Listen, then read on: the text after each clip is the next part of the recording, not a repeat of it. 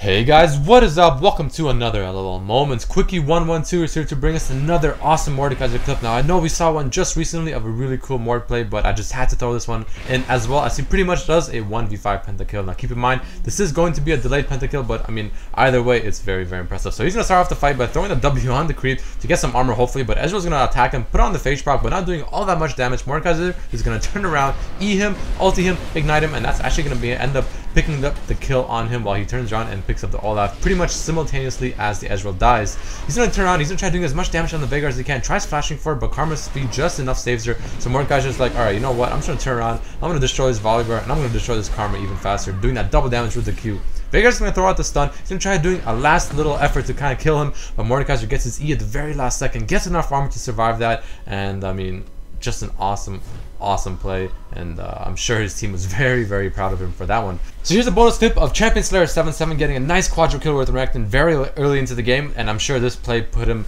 way ahead of the enemy team and probably secured him the win just from this. So he's gonna get a nice kill on the Lee Sin, flashing for that and picking it up, turning around, getting a double kill almost instantly on the MF, and then Mordekaiser is going to turn around, get this LeBlanc, and he knows which one's the real one after she pops her passive thanks to the exhaust, and he's going to chase her down and kill her as well. So awesome clip, and I hope you guys enjoyed it. Peace.